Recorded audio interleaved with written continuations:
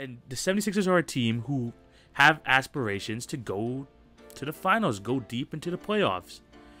And that is not going to happen at any point with Ben Simmons still in the organization.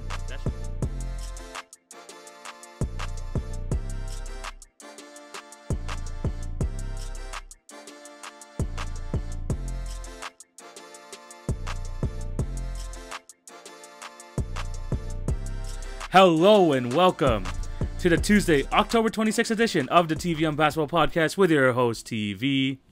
Hope you're having a fantastic day and thank you for clicking on to watch or listen to today's episode. Before we start, I do have to plug my other platforms. Remember to follow at TV on Basketball on Twitter, Facebook, Instagram, and TikTok for updates on the podcast and for other awesome content. If you're on YouTube, remember to like, share, subscribe, and hit the notification bell so you won't miss an episode. That would be highly appreciated. If for all my podcast listeners, remember to subscribe and leave a review. If you're on Apple, boost the numbers, get it out there. Thank you very much. And as for my Spotify, Anchor, and Podbean listeners, just show your support in any way possible. That would be highly appreciated. I have an awesome show lined up for you today. We are basically a week into the NBA season, so we're going to be going through a series I do usually with guests on the show, but I'm going to do it by myself for this one called Hot, Cold, or Just Right. We're going to be going through that with some of the biggest storylines from the NBA the past week. And then I'm going to be starting a weekly series where I go through each team because I know I'm not going to go through each team on the podcast in depth. So what I'm going to do is I'm going to put a segment on the show where I'm going to go through each team, but very quickly. I'm going to try to keep it like under 20 seconds each. That's my goal. So it's going to be maybe like a 5 to 6 minute portion of the show just dedicated so you can hear about each of your teams. But yeah, this is the way it's going to be for now. I'm in school right now, so I thought I could do, 2 episodes a week. It's going to be really tough, but I'm going to go to 1 episode a week, posting it every Tuesday, so be on the lookout for that. And hopefully when school dies down a little bit, when I have my breaks, we're going to be going to 2 episodes a week. So thank you guys so much for the support. I'm excited to be recording here once again, talking some hoops. Super excited, super engaged. Let's just get right into the first topic because there's a lot to cover on today's episode. So yeah, of course I said like in this episode we're going to be doing a series that I do usually with other guests, but I'm going to be doing it by myself today. And I'm going to be doing hot, cold, or just right. But instead of just right, I'm going to call it mid. A lot of people are calling stuff mid now if they're like okay or like kind of average. And I'm going to be using that type of term instead of just right. And we're calling this the 1 week in edition. So basically, I'm going to be listing out some statements or some storylines that are happening in the NBA this week and then giving a statement on it. And I'm going to say hot, cold, or mid on each of these statements. All NBA related, and that's the ones I want to go into depth with before I go into, my 30-team stuff and all that. But yeah, let's get right into this. There's a lot of storylines to talk about in the NBA, a lot of stuff happening in the first week. And of course, we're going to have to start off with Ben Simmons. Yes, I hope this is over soon. But we got to start with Ben Simmons. We just have to. And the thing is, Ben Simmons, there's been a whole lot of things going on right now in the last week. There was him reporting to camp. There was him attending practice. Him getting kicked out of practice because he wasn't trying. He was suspended the game without pay.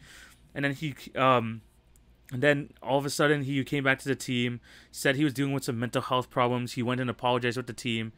And they kind of, at least let the air out or whatever. So at least they discussed it. But man, this whole situation is all over the place. The 76ers are still 2-1, so I guess they're still like getting dubs. But this Ben Simmons situation looks like it's far from over. There's also that thing that's happening like in on a radio show in Philly. Daryl Morey said, "Look, we'll wait 4 years if we have to, but we're not going to trade Ben Simmons unless it's for a package that will help us contend." And yeah, we're going to get into that. But the statement for this is, will Ben Simmons be traded before the end of the year? And I'm mid on this. I'm going to say mid for the first one here. And that is because I don't think Daryl Morey is bluffing. And I don't think Ben Simmons is bluffing. It's kind of like it's a stalemate at this point between Ben Simmons and Daryl Morey. Who's going to budge first? And none of them want to budge. I think it should be hard. If Daryl Morey wants to get the situation out of the way, they want to move forward with the team because this is just an ultimate distraction. They need to get him gone. They should have got him gone a month ago. I don't care if you didn't like the package. I mean, there were packages out there probably for CJ McCollum, maybe some options there, for maybe getting D'Angelo Russell and stuff like that. But you didn't pull the trigger because you didn't think that was enough. And you know what? in some ways it's fine to be optimistic. Sometimes it's good to be aggressive to try and get a rightful return for a star talent like Ben Simmons. But what everyone's seen in the playoffs last year, in years gone by, the lack of improvement in Ben Simmons, even though he is a very good player, and then the attitude he's just showing throughout the summer, now bleeding into the regular season, who is going to give you that package? No one. No one at this moment in their right mind is going to give you that package. And now with the stuff coming out that Ben Simmons kind of dealing with some mental health issues, I mean, I'm not going to confirm or deny if these are real or not. It's not my place to. Some people are saying, oh, he's playing a mental health card and that. We don't know. We don't know. It's best not to comment on it. We don't even have to know the full diagnosis, but it does make sense after what all he's been through there in Philly. But in terms of the Ben Simmons Daryl Morey thing, it should be hot. Ben Simmons should be gone by now. But Daryl Morey is being too aggressive. He didn't want to pull a trigger on the James Harden trade last year. He thinks that he can still get that type of value back for Ben Simmons, but that is really just not the case. You're not going to be getting that. It's just going to hurt your team in the process. And just this looming cloud saying, is he going to come in? Is he not? Like, if he comes in, is he going to play in front of fans? Is he not? Like, there's just too many question marks here. And the 76ers are a team who have aspirations to go to the finals, go deep into the playoffs. And that is not going to happen at any point with Ben Simmons still in the organization. That's just not going to happen. So, if I'm Daryl Morey, you got to swallow your pride and move this guy.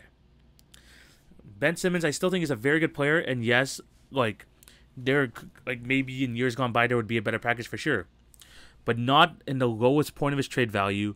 The longer you keep him around, the more it's just not gonna go up. It's better to cut your losses, move on. I don't know what type of package you're gonna get back, but it's just best for the team going forward, and maybe you can make some moves to the deadline. But Daryl Morey has to swallow his ego here. This has gone on far, far too long. We've been talking about this all summer long. And he's still here. I mean, still there. I don't know. I mean, he's still in Philly. That's basically what my point is. Why is he still there? He needs to be gone. I don't care what Daryl Morey says. You got to get him out of there. You just have to. It's just gone on far, far too long. So, yeah, for that statement, I am definitely mid on that. Just because, you know, Daryl Morey, is he going to budge? Ben Simmons, is he going to budge? It should happen, but it's probably not. So, I'm going to say mid.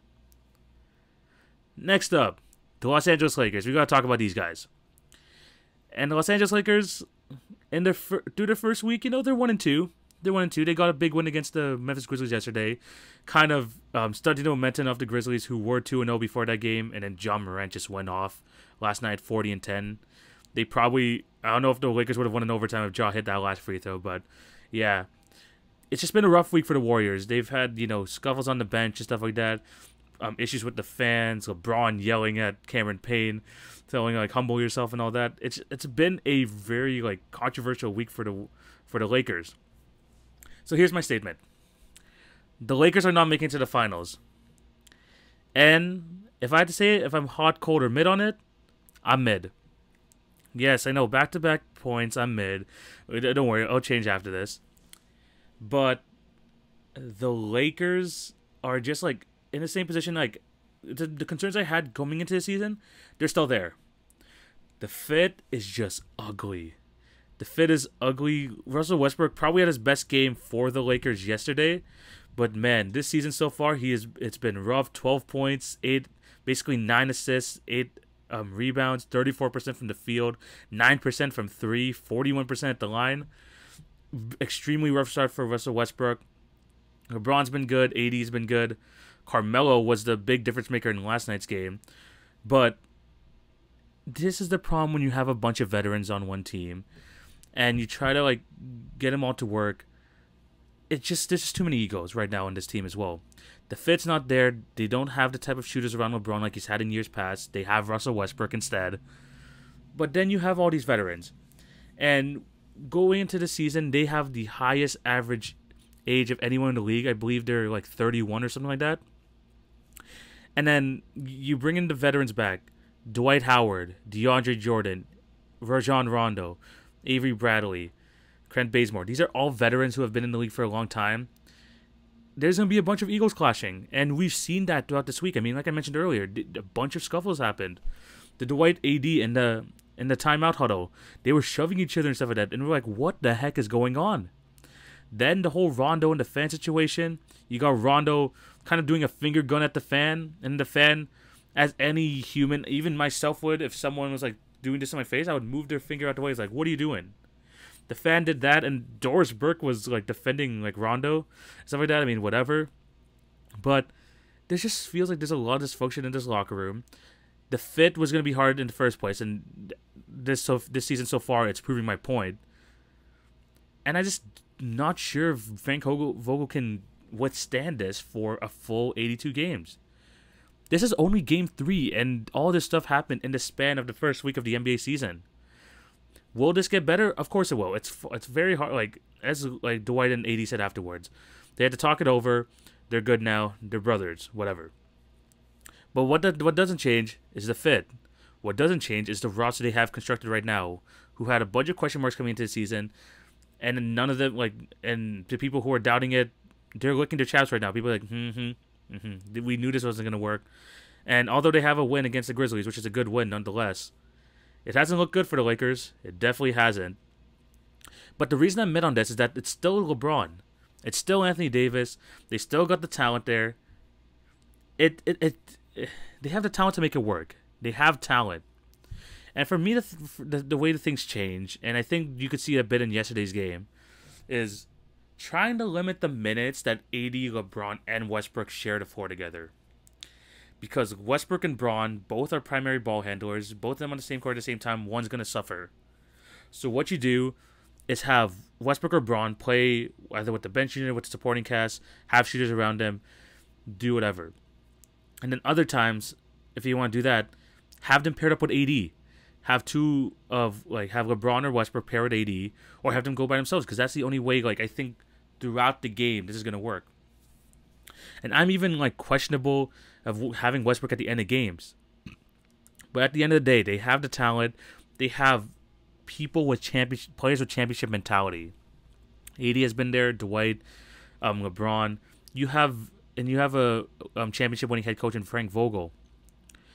But they need to do something about this roster. I don't know if that's trading Westbrook or not, because I think that LeBron's still fully on board with having Westbrook here. AD is. They want to make it work. But we'll get to a point where we're near the trade deadline. The Lakers are like a 5th, 4th seed, and not much has changed. I mean, sure, they're probably still going to be over 500. They're still going to be a playoff team no matter what. But going into the playoffs, is LeBron going to look around at the roster saying, this is just not going to work, and then do something like he did with Cleveland, in 2018, where they completely just revamped the roster, retooled the roster mid-season? If things go the way that I've seen this first week, I could definitely see that happening. But whether it happens or not, we'll have to wait and see, because I really do think the Lakers, LeBron, AD want to make it work with Westbrook and the rest of these guys. But it's going to reach a breaking point. I'm not saying it's going to happen. Like I said, it's only been 1 week. But it will be a breaking point if this continues to go on like this. And we're going to have to see when it is. But in terms of the Lakers making it to the finals, I'm mid. It's LeBron. You can't fully take him out of the conversation. But with the Lakers team as a whole, do I think this is a championship/finals roster? I don't. I really don't. The only thing keeping their head above water is the fact they have LeBron and AD. And you're relying on AD, who's made of glass. And you have LeBron, who's that 37-year-old who has been in the league for, 18 seasons now? It's a lot to rely on those two guys. It's a lot. Next, if you've been listening to my to my TikToks and all that, you know I'm going to talk about this all season long. As long as the hype train's going on, people are talking about, winning MIP. You have people talking about Miles Bridges winning MIP. You have people talking Michael Porter Jr. might win MIP. Before the season had this guy winning MIP, and I'm going to be riding that train all season long. Let's talk about John Morant. And I'm going to get this out the way. The statement is, will John Morant win MIP? I am hot. I am hot on this. John Morant has looked phenomenal. Absolutely phenomenal to start the season. If you had to rank point guards based on these first week, John Morant's definitely top 3. This guy is definitely top 3. He has played at an absolutely high level. So far this season, 35 points a game, 8 assists, 4 rebounds, 58% from the field, 44% from 3, 81% at the free throw line. I mean, he kind of missed that free throw near the end to tie the game, but whatever. He still had 40 and 10 last night. But Ja Morant and the Grizzlies, I'm telling you guys, I said before the season, like one of my bold picks is that the Grizzlies, for the first time in like a while, they're going to avoid the play-in, and I think they'll be a top 6 seed. And so far, I'm very confident in that pick. Because not only is Ja Morant taking his game to a whole nother stratosphere, people are helping him out around him. I mean, Jaren Jackson Jr. hasn't really gone to that point yet where he's been like extremely reliable, but he'll get there. But they're getting production from DeAnthony Melton, who has been a great backup to Ja Morant, and also maybe sometimes playing side by side with him. You got that. You got Steven Adams playing very well, 13 and 13 to start the season. Desmond Bane helping you out, scoring 19 points a game so far. And then the bench will come around. But the thing is that they have a superstar guy. Am I kind of reaching so far? I don't think so, because we've seen this potential in Ja for the longest time. And I think when Ja finally arrived was last year's playing tournament going into the playoffs. Sure, they lost in 5, but Ja Morant showed that he has like that superstar capabilities, and he's carrying it on to this season. He's improved in so many areas. He's still a solid defender. I'm always worried when he lands because I'm always I was a huge Zeros fan. I hope that injuries won't stop Ja Morant, knocking on wood. But Ja's looking great. In my opinion, he's the number 1 guy for MIP right now. And some people are like I've seen on Twitter and Instagram, people were talking about Ja Morant winning. He's like, oh, we already knew he was good in this and that. But most improved, taking your game from here to here, Ja Morant is going from a great point guard to like all NBA, all-star level. If he can, of course he's not gonna keep up 35 points a game, but if he can get to that 24-25 range, 9 assists a game, 8 assists, good shooting percentages, he's definitely in that mix. And the Grizzlies looking so far looking great. I think they have great defensive intensity. I mean, they're last in defensive rating right now, but I think that'll turn around. But they have already tied for the best offense so far. Their offense is going to be great. I just think their defense just needs to, kind of tighten up a little bit. But I think they'll look better eventually. But they got their guy. They got their guy in Ja. He's going to lead this team. And I'm very, very excited. Very, very excited to see him, how he does going forward. And for this Grizzlies team, for sure. Ja Morant MIP, I'm hot on that. But I'm also hot on these Grizzlies. Next, we're going to talk about the Chicago Bulls because they have had probably the perfect start to the season, like the most ideal situation for them. They're 3-0. They're 3-0 to start the season. They've looked really fun. Their offense looks elite. Zach LaVine had 2 30-plus point games. Had one stinker in between, but the good thing about that is that he has DeMar DeRozan to help him out there, and then he scored 21 in that game. Caruso has looked great. Lonzo has looked fantastic. And although Vucevic is kind of starting the season off slow, I think he'll get back to his form sooner rather than later. But my statement, the Bulls will be a top 5 seed. I'm still cold on that. And the reason I'm cold on that is I still need like a bigger sample size with the Chicago Bulls. Because although they are 3-0, they face the Pelicans team with no Zion, and that team looks like a group of headless chickens trying to figure out what to do because they just do not look like a complete basketball team whatsoever. And then they got to face the Pistons twice. They got to face the Pistons twice on opening week. And sure, I mean, yeah, of course they should win. But the good thing is that the Bulls have looked at least solid defensively, and their offense is as good as advertised. Sure, they had 2 games under 100 points, but that flurry against the Pelicans, where Lonzo had a triple-double, where Zach LaVine had 32 points, DeMar 26. We see the potential there. Now, as we go into the season, we're going to maybe see their true colors. Tonight, I'm going to the Raptors game where it's the Raptors versus Chicago Bulls. That's going to be interesting to see. But then after that, you got the Knicks, you got the Jazz, you got the Celtics, you got the 76ers twice, the Brooklyn Nets, the Dallas Mavericks, the Warriors, the Clippers, the Lakers, the Blazers, the Nuggets, the Knicks, the Pacers, and then you got the Rockets and Magic. But either way, that is a a 10-game stretch where they're gonna face elite level competition. This is where they're gonna show their true colors. Now I'm not hoping for them to do wrong, but this is where we're gonna actually see what this team is made of. Of course, they're still in a transition period. They're still trying to figure out how to play well as a team. But if they can show me here that they can compete with these teams, if they can win a couple games here and there, and they're over 500 comfortably, then I'm gonna start believing. But I'm cold right now just because the competition is gonna really go from here to here, and it's all about how they respond.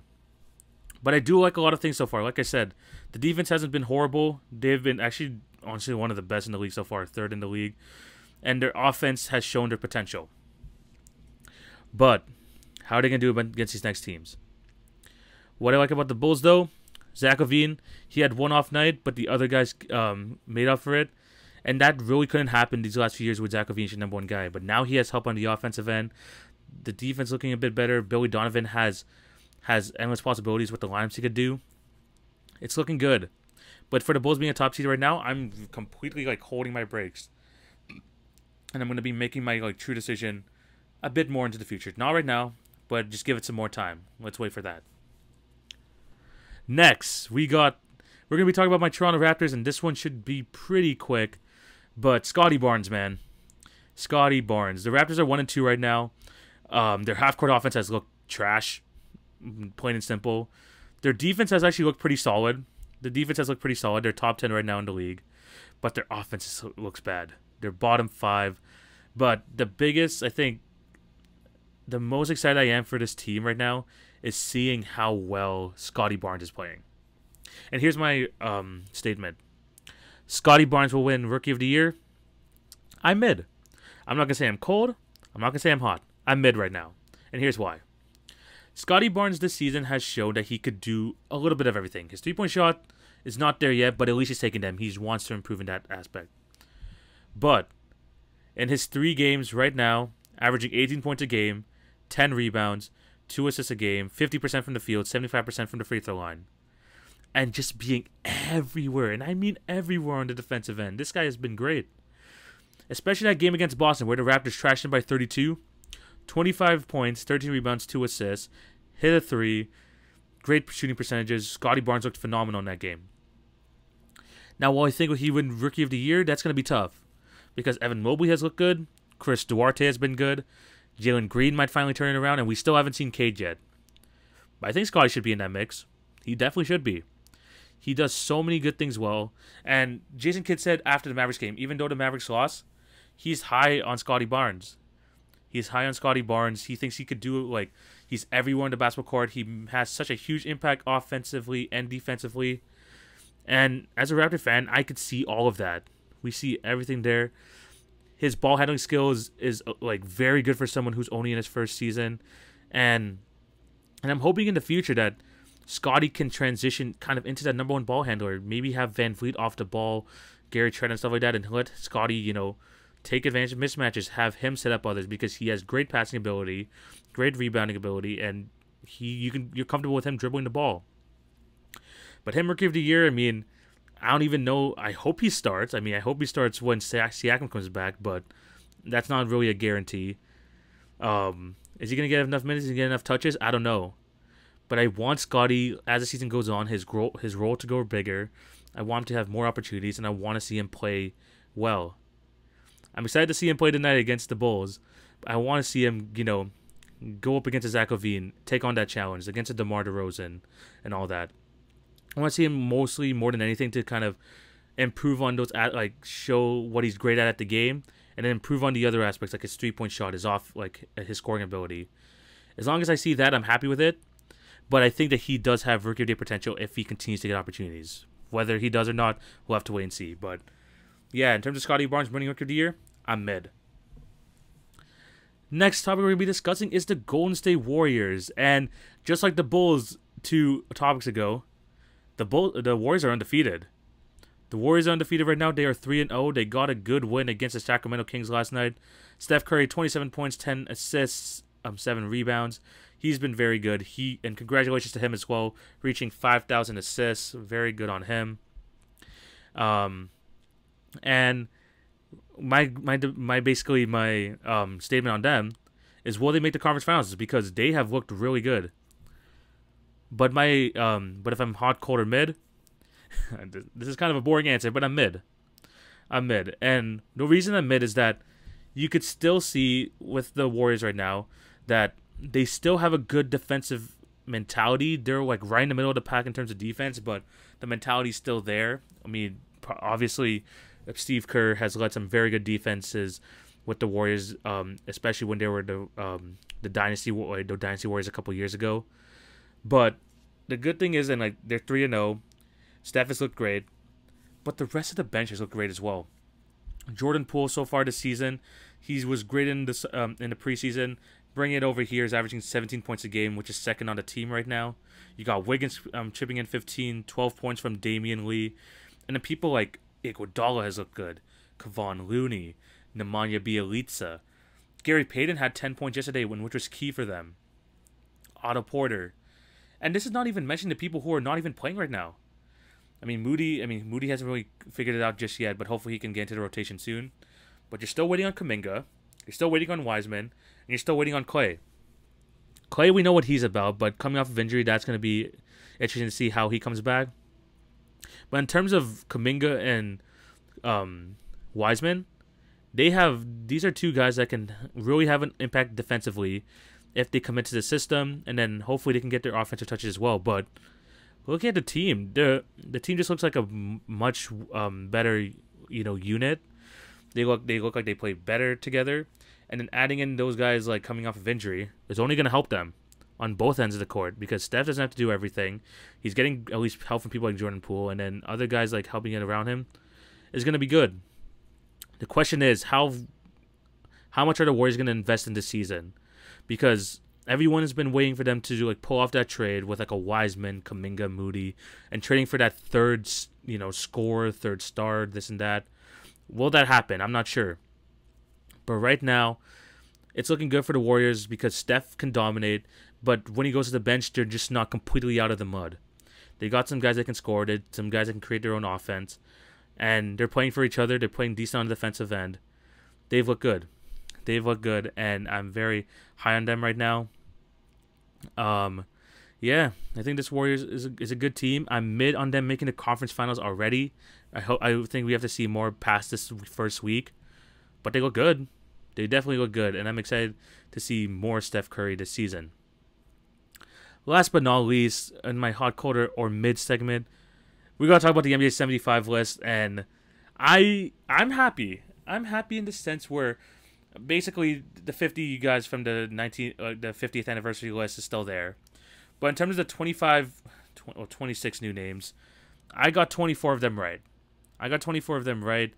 But the only thing I got wrong, I'm pretty pissed with. Dwight Howard didn't make the list. And here's my statement. Dwight Howard was the biggest NBA 75 snub. And I am burning hot on that. Take. And the thing is, the one person that they have that I didn't have was Dame. That's the one person I believe that they had that I didn't have. But in terms of Dwight Howard not making it, it's honestly unacceptable. I was trying to think of ways. I'm like, is there a reason why they I'm just trying to look like, why didn't he make it? I'm still baffled right now. And I'm looking at it, and when I remember doing this list with Jalen from the Hoop Talk podcast, we were like, he was kind of skeptical on it just because of the last few years, and I think the voters had the same mindset as him, because I think they just completely forgot how dominant this guy was in his prime. 8-time All-NBA. I'm gonna say this again: 3-time Defensive Player of the Year, 8-time All-Star, 2 times blocks champion, 5-time rebound champ, 5-time All-Defensive Team. This guy was a top 5 player for half a decade. For half a decade, this guy was a top 5 player. This guy was always top 5 in MVP conversations. He led a Magic team to the NBA Finals in 2009. How does this not qualify for an NBA 75 position? And my only explanation is no one likes him. None of the vote. He just doesn't have a good rep with the voters. And I don't think that should be the case when it comes to this. But what other explanation you have? Dwight Howard has the resume to be above people. Dame made the list. Dame made the list. I mean, as much as I love Dame, I love his highlights, I would have Dwight over him. Anthony Davis, the guy he got into a spat with the other day. Some people were making jokes that they were arguing the NBA 75 list, but, forget that. But I would have Dwight over Anthony Davis at this very moment. I think Dwight deserves to be on that list over Anthony Davis.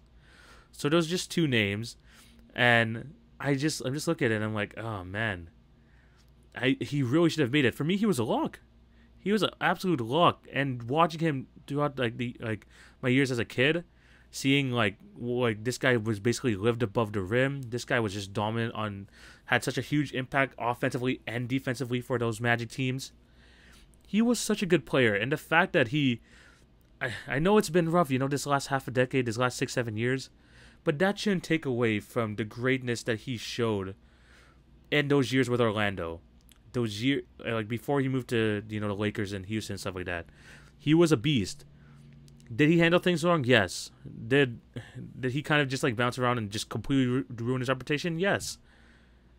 But that doesn't take away how good he's done. It's not like he committed a murder or something. They're blacklisting him like he did had this huge sexual assault case and all that. He just kind of had a bad attitude. I mean, he's been rehabilitating his image these last few years with the Lakers and the 76ers and all that. But it's not like he committed some crazy crime. It's he just kind of didn't take things too seriously there in the mid to 2010s. But he has a championship. He has that resume. He 100% should have made it in. He 100% should have made it in, and I'm pissed about it. I'm pissed about it. Obviously, we're not going to talk about this in the next episode and all that. But man, he really should have been on it. That's why I'm hot on this. He really should have been on that team. Sorry, Dwight. He's definitely not listening to this, but he definitely should have made it. Other guys, just to name a few that some people say got snubbed. Kyrie, I didn't think it was enough. A lot of people thought he should have. I guess talent-wise, yes, he doesn't have the resume. Klay Thompson, he was very pissed that he didn't make it, but I didn't have him on either. I just think that these last couple of years that he missed kind of hurt his chances on making that. Vince Carter, Tracy McGrady. If anything, I wish that Vince Carter did make it in, but sadly he didn't. But yeah, this whole Dwight Howard thing, man. This whole Dwight Howard thing does... It's just unfortunate. It really just is unfortunate. But at least I got a lot of them right. It's just, damn, Dwight should have made it. Dwight just should have made it. But yeah, those are my hot, cold, mid takes.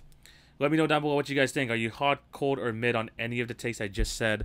Let me know down below and just tell me if you're enjoying this season or not. We'll definitely have some good conversation there.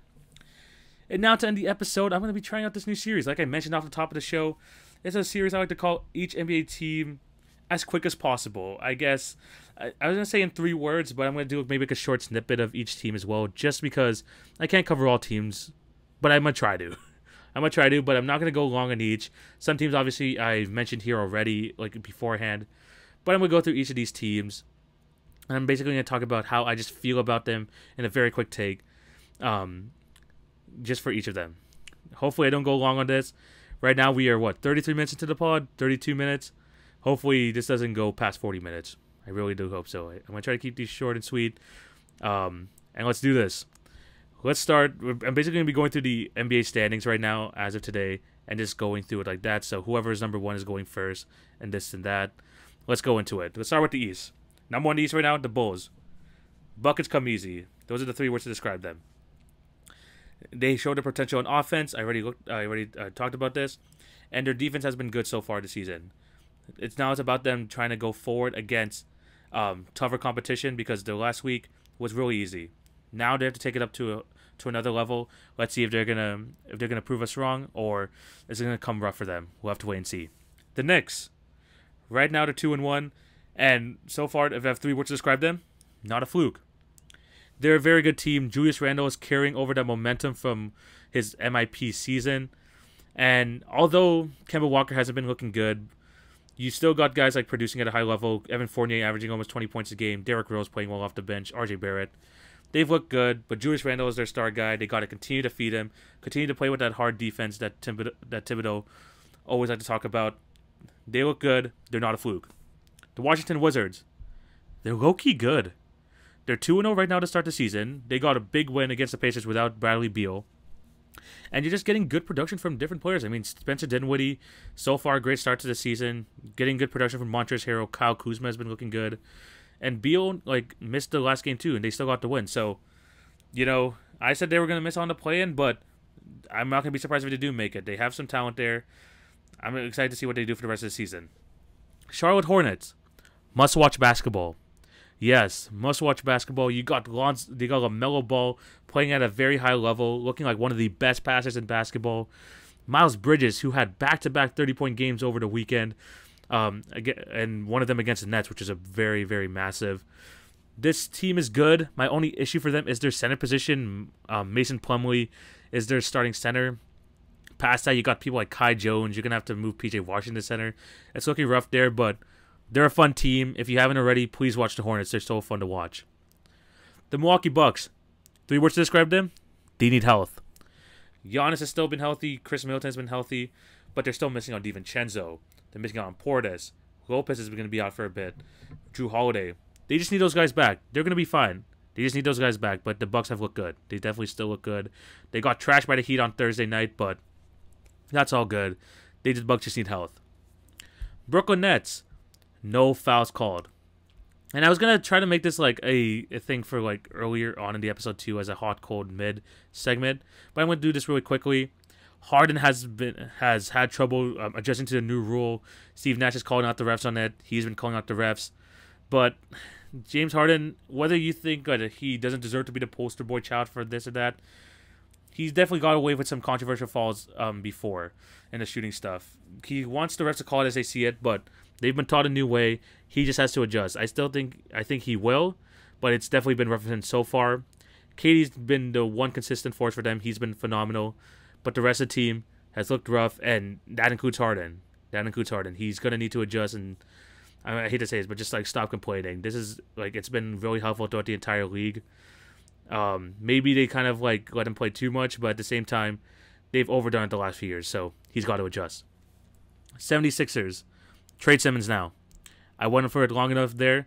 They got to trade Simmons now. They need to move off this and start fresh. Miami Heat, made of glass. And I'm not talking about their team or the players that they have. I mean, yes, Kyle Lowry missed a game this weekend, but same with my concerns before the season. I just think that one injury to one of the main components of their team, and I think it's going to be a rough season for them. I mean, say if Bam gets injured, Jimmy, Kyle, even Tyler Hero, some of those guys, if they go out with injury, it's going to be tough because they don't have much depth on that team. And I just think that they're going to be a good team in the playoffs, but they just got to stay healthy. And with the lack of depth they have, there's just something to worry about. Maybe it's not going to happen, but just something to look out for. Next, Hawks, too much depth. This team has just too much depth right now. They are a great team. They did lose to the Cleveland Cavaliers over the weekend, which is definitely a rough loss, but at this point, they got too many, playable pieces. I think if you, combine a few of them, put them into a trade, and upgrade, one of their starting positions, I think that would be a lot more beneficial to the team. But we're going to have to wait and see. I still think they're going to be, a top 5, top 4 seed in the East. But I just think for the betterment of the team, and if they want to go further into the playoffs, they got to, cut down the depth and maybe improve areas of their starting lineup. Next, Cleveland Cavaliers. What we got next? The Cavs have definitely not looked good this in the early stage of the season so far. But one of their bright spots, Evan Mobley. Evan Mobley as the number 3 overall pick, 15 points a game, 8 rebounds, 3 assists. He's switching on the perimeter, playing great defense. They've got someone there. They've got someone special there, and I'm excited to see how he does for the rest of the season. Raptors, run. That's the way they're going to develop offense. They've been good on the defensive end. I'm excited to see how their defense shapes up. But their offense looks, especially in the half court, look absolutely horrible. The way they're going to win, the way we're going to win, is they're going to have to run. And I hope to see more of that throughout the season. Pacers, the unluckiest team. In the first week of the season, the Pacers just had some just crazy unluckiness. They gave up a 23-point lead to the Hornets in their first game, and then they lost by 1 to the Wizards without Bradley Beal, even though Miles Turner scored 40 points. But they finally did get a win over the Heat. Sabonis has looked good. Chris Duarte, the rookie, has looked good. They possibly can make the play-in, but Again, another one of those scenes where an injury is just waiting to happen. I don't know if they can like hold up for 82 games. And there's just a lot of like these teams who are more exciting, just better than them, to be honest. Pistons, Cade, come back. Cade, please come back. No one wants to watch the Pistons if Cade isn't on the team. I know he's dealing with an injury, but hopefully he can come back soon and we can see him on the court, man. Because the Pistons team looks rough. Definitely looks rough. Celtics, Ainge messed up. Ainge messed up, man. I mean, the Celtics did right getting Jaylen Brown, Jason Tatum. They're good. Marcus Smart too.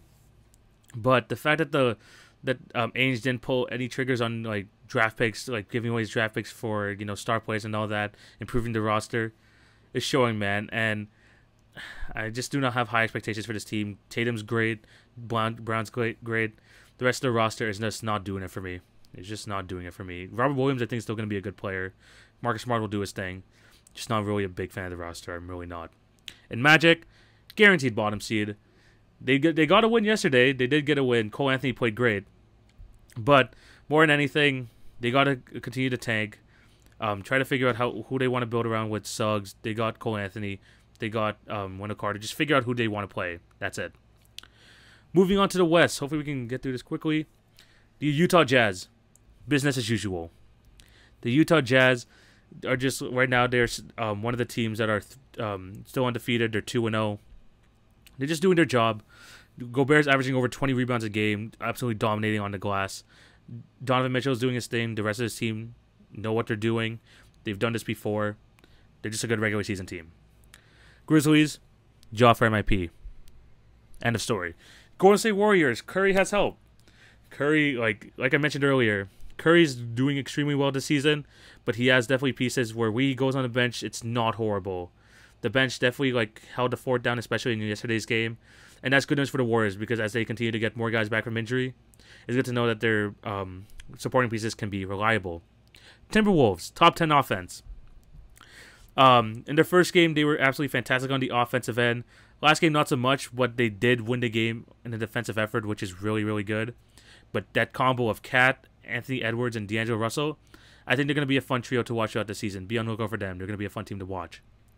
The Nuggets, too slept on. I've heard no one talk about the Nuggets, but Nikola Jokic is still playing absolutely fantastic. They're 2-0 right now. Michael Porter Jr. hasn't really got things going just yet, but it's only been 2 games. Can't really comment on that. But Jokic has looked phenomenal. Will Barnes helping out on the offensive end. This team is still going to be really good. This team is going to be still really good, but I just don't understand why no one's talking about them. Sacramento Kings. Why is Luke Walton still here? Or why is Luke here? Should have got rid of him years ago. This team's still kind of a mess. I don't know how Buddy Hield is still on this roster. I'm a fan of Davion Mitchell.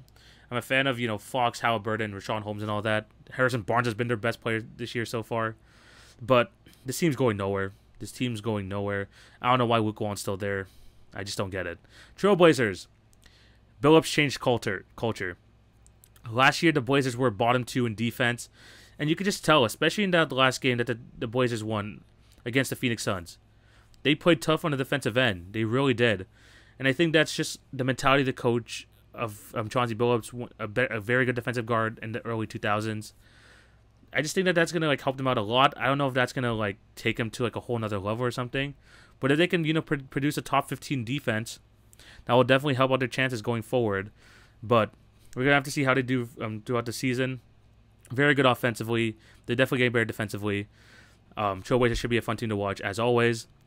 The Rockets. They're fun. They're a fun team. Alperen Şengün, I'm a big fan of his. Jalen Green had 30 points on Sunday's game, including 8 threes. Kevin Porter Jr. is fun to watch. They're probably going to be bottom 2 in the West, but they're going to be fun to watch. At least they'll be fun to watch. Dallas Mavericks. What's up, kid? The offense, Luka's doing his thing. He's going to do his thing no matter what. But the offense has, for a team who has always been near top of offense the last couple years, it doesn't look as promising this year. And by the way, Junior's played great. Kristaps has been okay. Doncic doing his thing. Jason Kidd, it hasn't looked good to start off the season so far. Hopefully he could change things up. The defense is still kind of suspect. But I'm going to give him time. But it's definitely questionable to start off the season. The Phoenix Suns. Teams are ready. All I'm going to say is that this Phoenix Suns caught a lot of teams off guard last year. They weren't sure how good or bad this team was going to be. so they didn't know what to expect. Now teams are ready for you, and they got to be ready for expectations now, because like myself, I had them as a top 2 seed. I think I had them number 1. There's expectations with them now, and they have to live up to them. San Antonio Spurs, new era waiting. They have some good young guys there. Keldon Johnson looks good. Devin Vassell. They've looked good so far to start the season. But this is basically a swan song for Popovich. I think this is definitely going to be his last season. And hopefully he can, spread some wisdom, spread some good words for the Spurs team going forward. And hopefully, they can take that, and whoever's taking over is next can move forward with this team with, the teachings that Pop had. The LA Clippers won't back down. Yes, they're 0-2, but in both the games, they have been highly, highly competitive. Paul George has looked great in his 2 games, averaging 35 points between the 2, including 10 rebounds. You got some good production from Eric Bledsoe, Reggie Jackson, Terrence Mann doing okay this season. I think this is going to be a good team to watch. I think they will make the play-in at the very least. But no matter who they face on any given night, they're going to be a tough out no matter what. So be on the lookout for the Clippers. I mean, whether you're the Lakers, whether you're the Brooklyn Nets, they're going to be a tough team to face every night. Lakers, too many egos. Talked about them enough earlier in the episode. I just think they got to sort things out. They got to fix it internally. I'm just not really a fan of the fit. Basically, that's it. Also, one last thing before we move on to the next team, congratulations to Carmelo Anthony for passing Moses Malone and going into 9th all-time in scoring. Congratulations, Melo. OKC Thunder, the perfect tank. Last year, they were too good for their own good, and they missed out on a top pick in this year's draft. But that's fine. They got Josh Giddey. He's looked good this season. Shea has looked good this season as well. What I need to see now is just them staying competitive, but them still losing games. And that, for me, is the perfect tank. Last but not least, the New Orleans Pelicans.